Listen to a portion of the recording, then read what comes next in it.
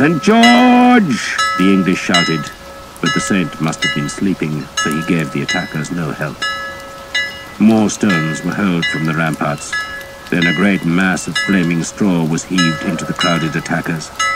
A man succeeded in reaching the top of the breach, but was immediately killed by an axe that split his helmet and skull in two. He slumped on the rungs, blocking the ascent, and the Earl tried to haul him free, but was struck on the head by one of the boulders and collapsed at the ladder's foot. Two of his men-at-arms carried the stunned Earl back to the camp, and his departure took the spirit from the attackers. They no longer shouted. The arrows still flew, and men still tried to climb the wall, but the defenders sensed they had repelled this sixth attack, and their crossbow bolts spat relentlessly. It was then Thomas saw the blackbird on the tower above the gate. He laid the steel arrow tip on her breast, raised the bow a fraction, and then jerked his bow hand so that the arrow flew wild.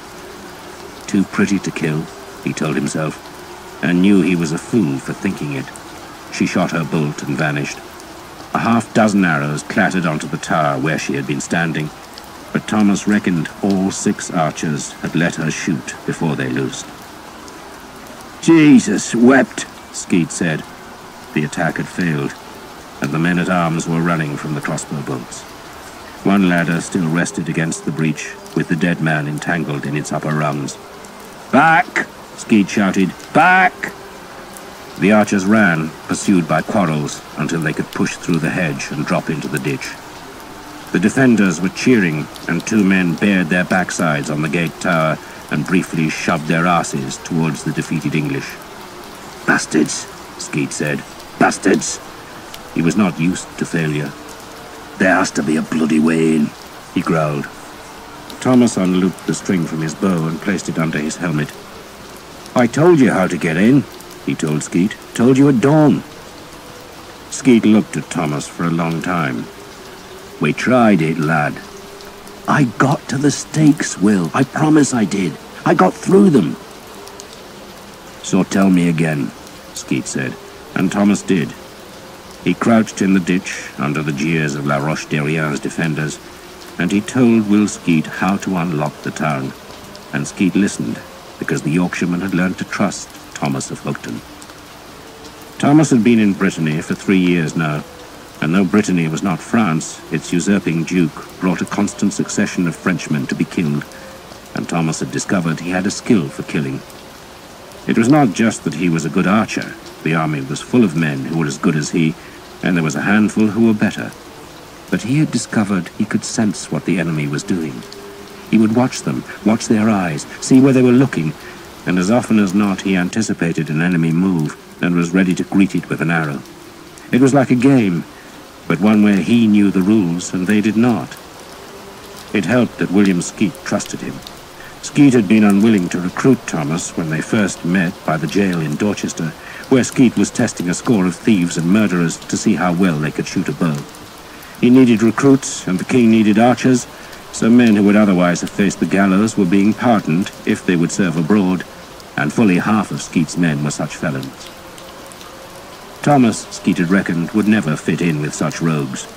He had taken Thomas's right hand, seen the calluses on the 2 bow fingers, which said he was an archer, but then he had tapped the boy's soft palm.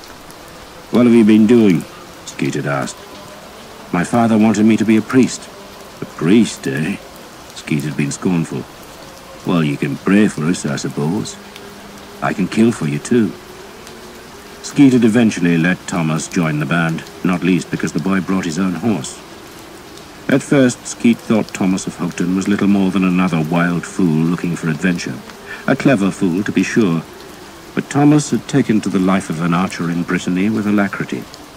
The real business of the Civil War was plunder, and day after day Skeet's men rode into land that gave fealty to the supporters of Duke Charles, and they burned the farms, stole the harvest, and took the livestock.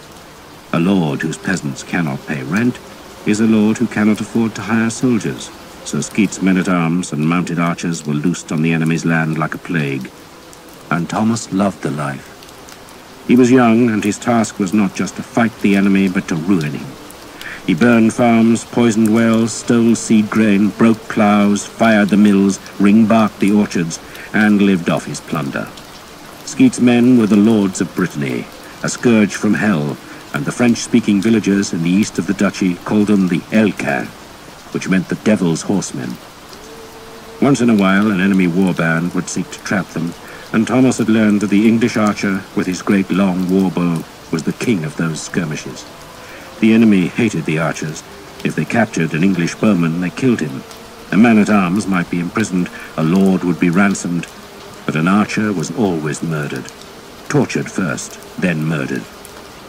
Thomas thrived on the life, and Skeet had learned the lad was clever, certainly clever enough to know better than to fall asleep one night when he should have been standing guard, and for that offense Skeet had thumped the daylights out of him. "You a goddamn drunk," he had accused Thomas, then beat him thoroughly, using his fists like blacksmith's hammers. He had broken Thomas's nose, cracked a rib, and called him a stinking piece of Satan's shit. But at the end of it, Will Skeet saw that the boy was still grinning, and 6 months later he made Thomas into a vintner, which meant he was in charge of 20 other. Those 20 were nearly all older than Thomas, but none seemed to mind his promotion, for they reckoned he was different. Most archers wore their hair cropped short, but Thomas's hair was flamboyantly long and wrapped with bow cords, so it fell in a long black plait to his waist. He was clean-shaven and dressed only in black. Such affectations could have made him unpopular, but he worked hard, had a quick wit, and was generous. He was still odd, though. All archers wore talismans, maybe a cheap metal pendant showing a saint, or a dried hare's foot. But Thomas had a desiccated dog's paw hanging round his neck, which he claimed was the hand of St. Guinevere. And no one dared dispute him, because he was the most learned man in Skeet's band. He spoke French like a nobleman and Latin like a priest, and Skeet's archers were perversely proud of him because of those accomplishments. Now, 3 years after joining Will Skeet's band, Thomas was one of his chief archers. Skeet even asked his advice sometimes. He rarely took it, but he asked. And Thomas still had the dog's paw, a crooked nose,